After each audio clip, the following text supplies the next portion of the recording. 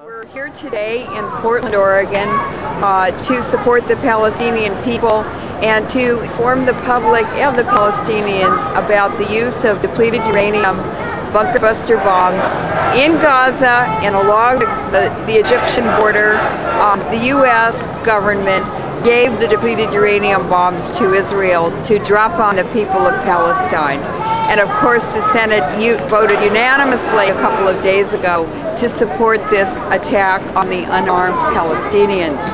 It's really a war against the civilian population, and depleted uranium below drinking water standards, EPA drinking water standards, is a hormone and an estrogen disruptor.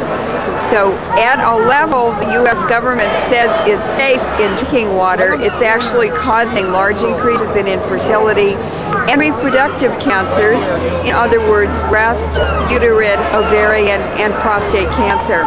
So it's not only a war, undeclared nuclear war against the present civilian population, but it's a nuclear war that will affect all future generations. It's called extermination.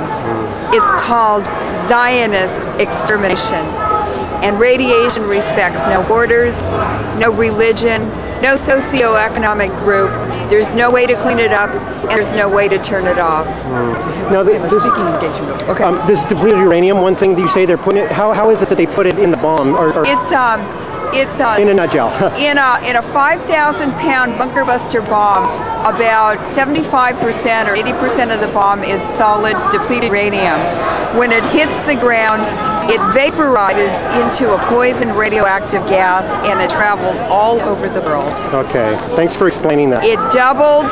The uranium in drinking water in Los Angeles doubled in 2007. There's no place to hide. It's everywhere now. It's everywhere.